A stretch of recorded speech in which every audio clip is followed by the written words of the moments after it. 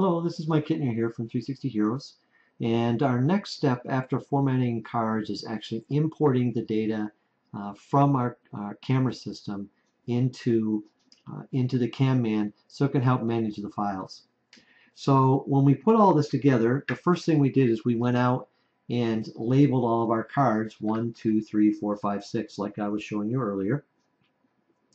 And then I use this particular card that I actually picked up at Best Buy, or also Amazon has this. And I like this card reader the best because what it just allows me to do is very quickly just plug them in to the top, and I can just exchange them very quickly as I move from one to the next. So let's bring up our Camera Manager software. And again, step one was formatting the card, so now we're going to go to step two.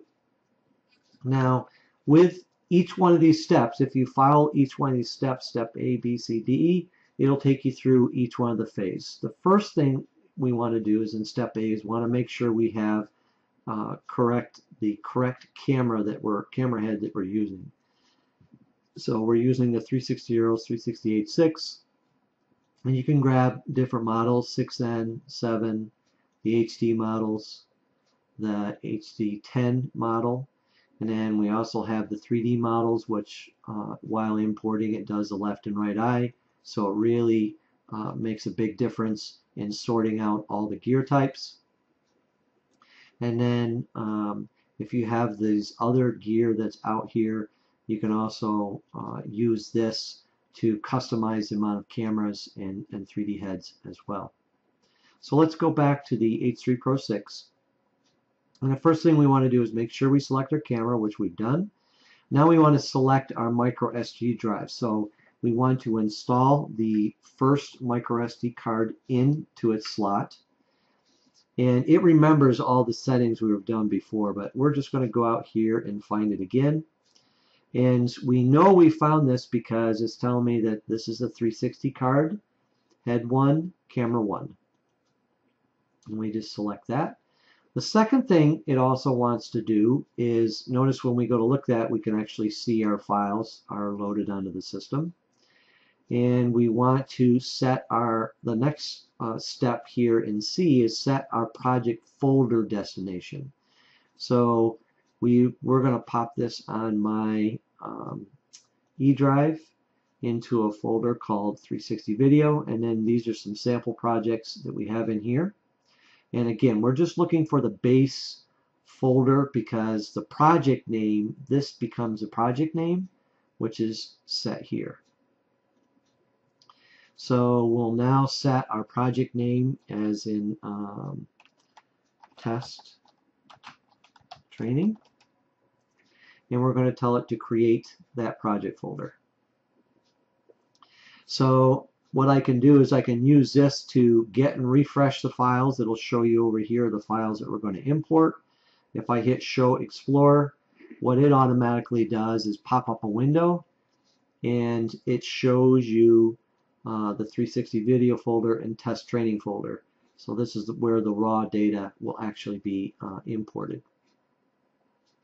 Now it's automatically saying, okay, we want to begin copying files on our micro SD 1 to 6, and it's going to put it into our project area. So let's go ahead and start doing that. And immediately the system says load drive 1 to 6 into the system. The drive is ready. It says it's looking for head 1, card 1, and it notices card 1 is loaded. Now we can just hit copy, and then this window will pop up and ask you to click copy every single time. Or what you can do is you can click the auto start, and when it recognizes the card that it's actually copying, it'll automatically do that for you automatically. And as soon as it gets finished copying, it then brings up the second card. So it's actually fairly fast in how it copies these takes. So we're going to pull the first card out, and we're going to put in card 2.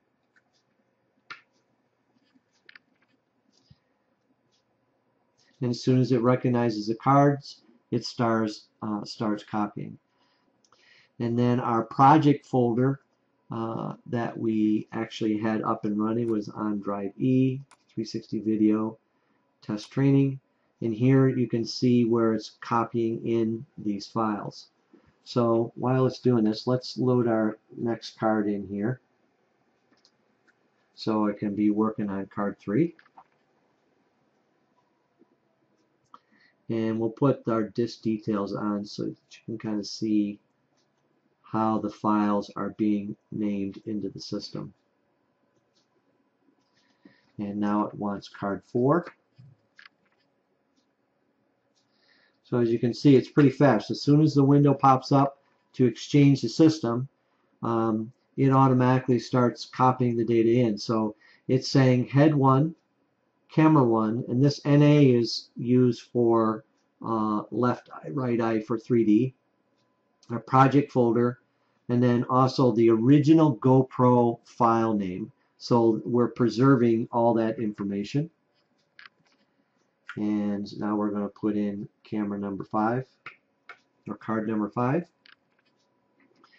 And as you can see, it's loading up each file, preserving the project name and the original GoPro name as well. And it now wants me to put in card number 6.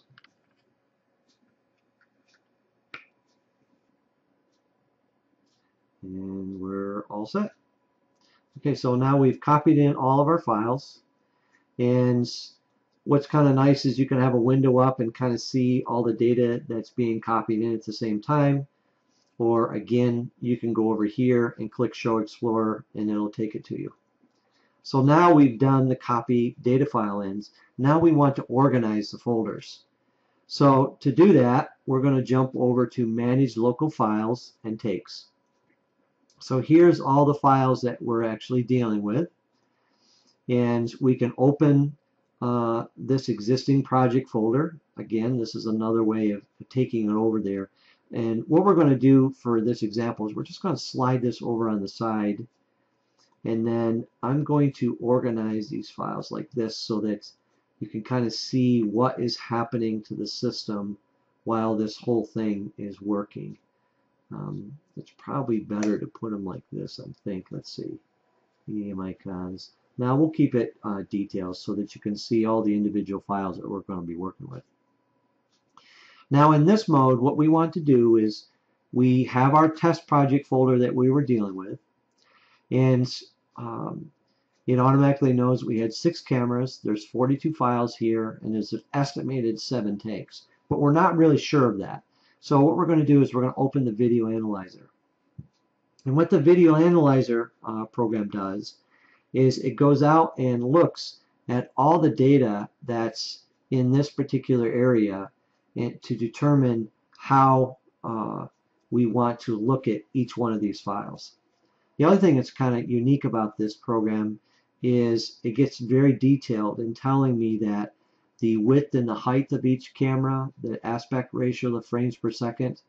So what I would recommend doing is you do this file copying right on scene, and when you do that, you can very quickly make sure that you've got all 48 frames per second for every file. You got the proper frame width and height for each one of the files, frame ratio, so you can very quickly determine that your cameras were programmed correctly.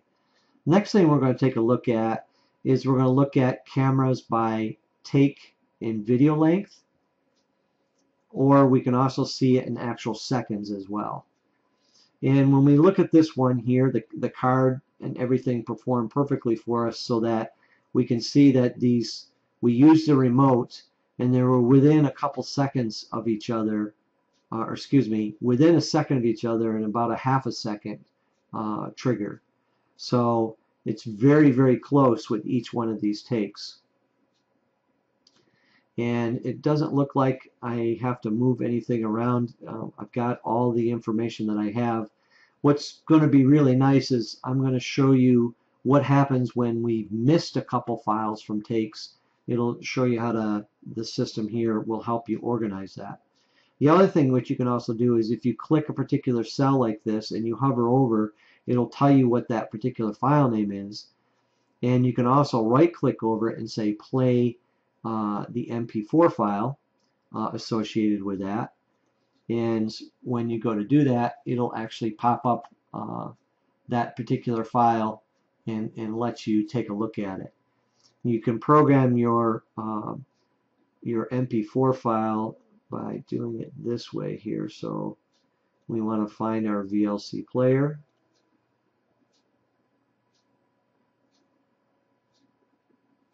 And VLAN. And here's our VLC player.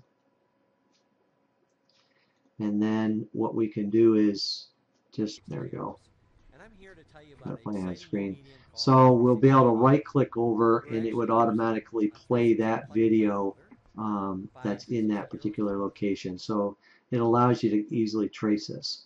But here's where the CamMan really comes into powerful. Is we say that we've got our takes here, and what we're going to do is say move video to each one of your take folders. So once we do that, it automatically took all of my files that I had separately and it just created all of my separate takes. When I open up each one of the takes here, here's all the files that were associated with it. So that's actually taking the files from the cards right into the file management, and as you can see, it's a major time saver. So that's the 360 Heroes 360 CamMan steps 2 and 3, copying the data from the hard drive and then actually managing the files inside using the video analyzer.